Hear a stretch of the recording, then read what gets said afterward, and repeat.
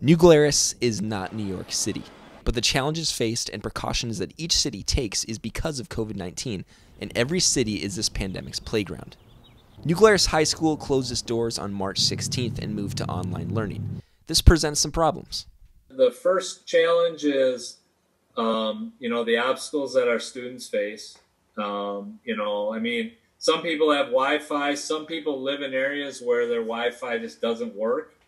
Principal Kraut also said that the school food service needed a lot of coordination. NGHS is now delivering over 200 meals a day to families and students that need it. He also said he wants students in isolation to stay connected with each other. It's funny, everybody always kind of wants to be away from school until you can't go there, and that's hard, and I'm worried about all of them.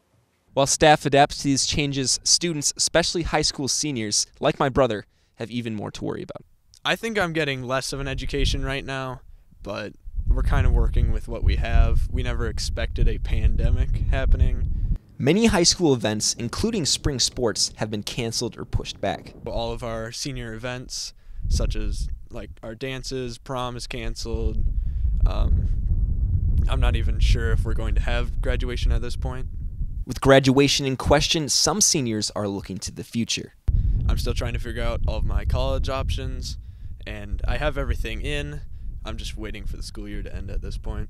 Like high school seniors out there, everyone is looking to the future and wondering when this pesky pandemic will finally end. I'm John Chenoweth, reporting from New Glarus High School for DITV News.